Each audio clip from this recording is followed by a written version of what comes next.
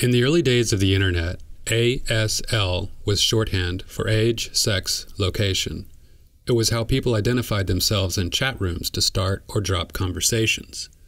3 letters for a self-assignment, which could be true or false, might now look limited in the current digital universe of possible personhoods. Painter Pieter Schoolwerth has taken the life simulation video game, The Sims, as his medium of entry into the maze of digital life. The Sims allows gamers to create their own human worlds, as a deity might if given off-the-shelf options. People are invented, houses are built, careers created, and relationships developed.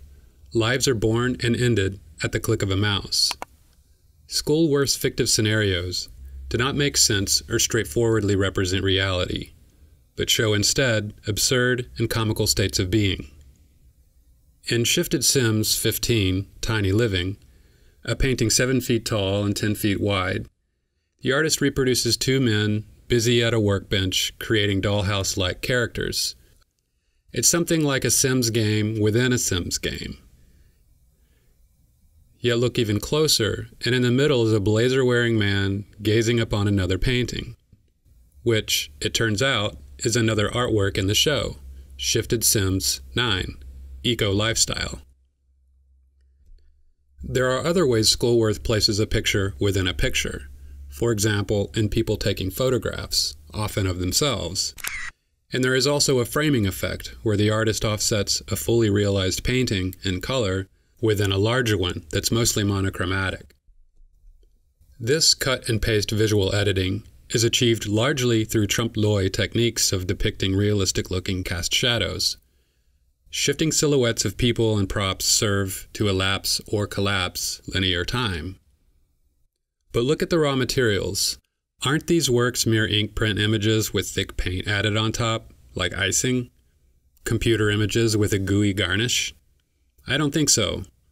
In photography and in computer-generated worlds, we see an emphasis on 1 or 2 places the eye and mind is directed toward. Here, that's not the case. The paint handling itself has a touch and range only a seasoned painter could produce. The arrangement of shapes and colors are taut and dynamic across the picture plane, corner to corner, edge to edge. The surface is shuffling in its layers. As these paintings hang on the walls, the once philosophical questions of, what is real, or how can I know what is real, now drive millions of people to consume and produce infinite amounts of digital media. News, videos, tweets, as if or in order to stay alive.